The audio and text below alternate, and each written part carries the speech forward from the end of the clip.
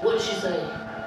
Nothing really, because I know my mama, she not gonna try to like place no judgment on me because she know I'm already hard on myself. Chocolate is in here for, you know, she has drug habits. You see people here treating this place like a summer camp, like they so content. But They don't keep that way back. If I get out, oh well. If I don't get out, oh well.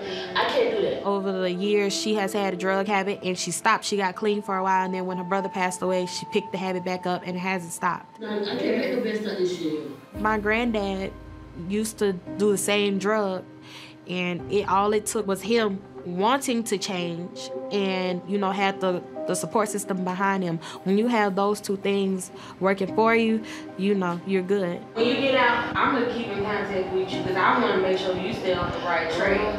Trust me.